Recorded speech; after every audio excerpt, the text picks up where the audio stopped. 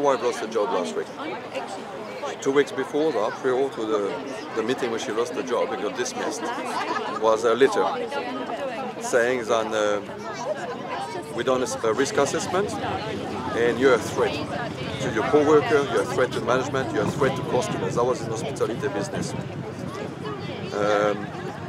She's never been fired, you know, worked for 26 years, never got fired for a job, never done verbal warning, and suddenly she had this pressure of she was becoming a threat.